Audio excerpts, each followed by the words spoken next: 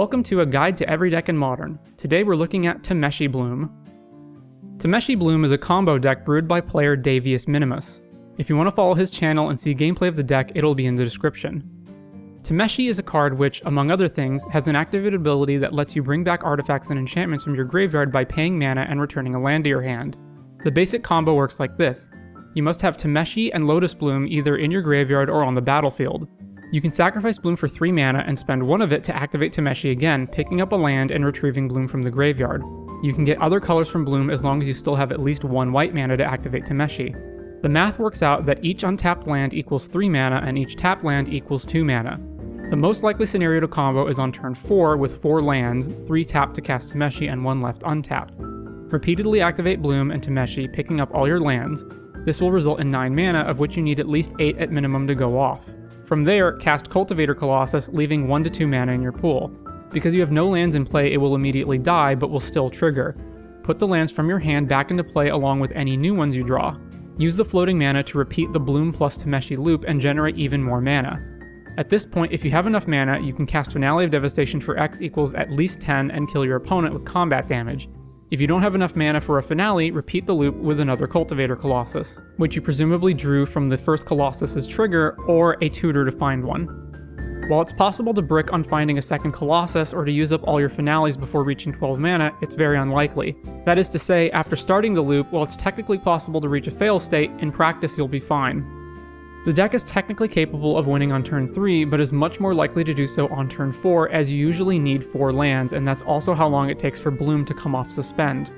The most common setups for comboing are to Wargate for Bloom on turn 4, leaving a white mana untapped, and sacrificing Bloom to cast Tameshi.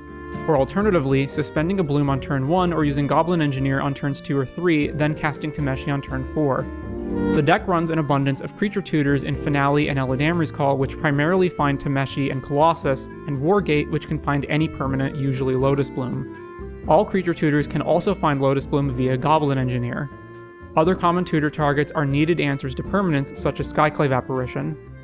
Teferi primarily protects the combo and answers problematic hate pieces. The multiple copies of Boseiju and Otawara also answer post-board hate pieces. Outside of the core combo package, there are some card slots up for debate. The general consensus is that some kind of ramp is necessary, though what form that takes isn't conclusive. Some possible options are Arboreal Grazer, Birds of Paradise, Ragavan, Sakura Tribe Elder, and Search for Tomorrow. Different lists experiment with one or a mix of these options. You'd think that given Wargate's ability to find lands, the deck should hypothetically want various utility lands such as Cavern of Souls. In practice, they're actually a detriment to the deck's tight color requirements, particularly when it comes to casting Wargate or Eladamri's Call. A build I experimented with was including Tameshi and Amulet Titan. My reasoning was that the deck already plays Colossus, has bounce lands that trigger Tameshi, and there's another combo with Tameshi that involves Amulet of Vigor. Tameshi can also recur Urza's Saga for 1 mana. In practice, it was just a worse version of both decks, as each one was watered down by cutting cards to accommodate the other. The downside to Tameshi Bloom versus other combo decks is that it's slower and easily interacted with. The upside is that it's more resilient and able to rebuild after being disrupted. It's also just really fun. Sideboarding. When sideboarding, the core combo package is pretty much untouchable.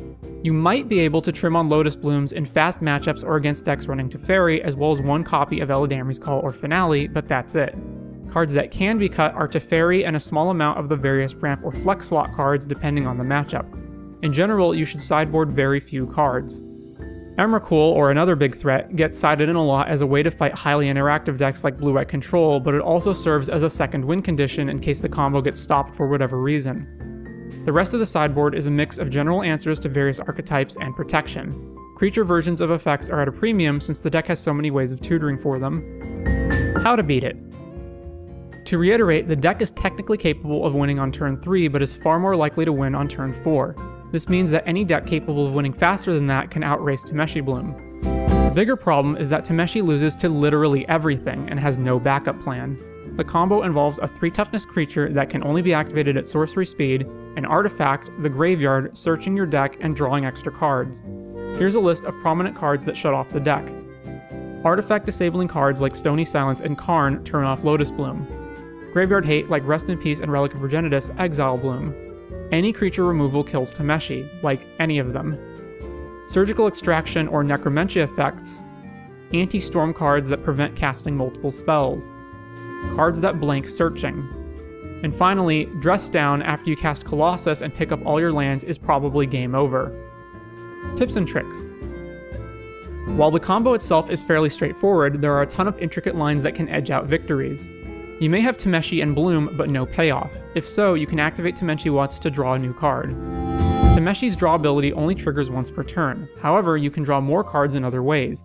Play a second Tameshi and keep the new one. Use Teferi or Otawara to bounce Tameshi, or pick up a Triome and cycle it.